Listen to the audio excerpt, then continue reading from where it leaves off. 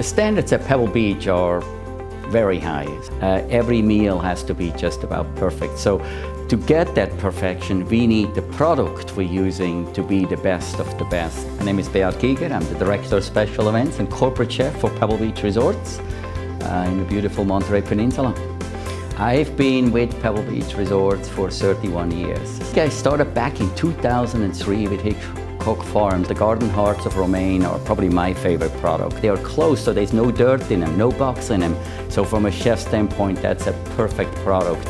So it took quite some time. I think it must have taken them years really to get to this final product, which is now so consistent, so perfect.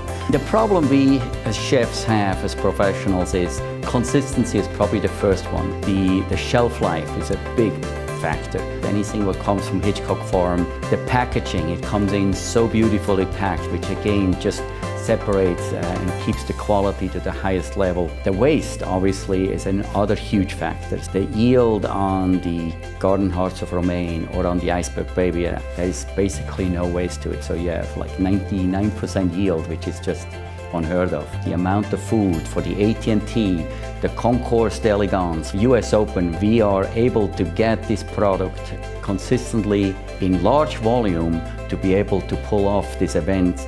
And again, the consistency to it, the same quality, the same feel, the same flavor, all top-notch for Pebble Beach.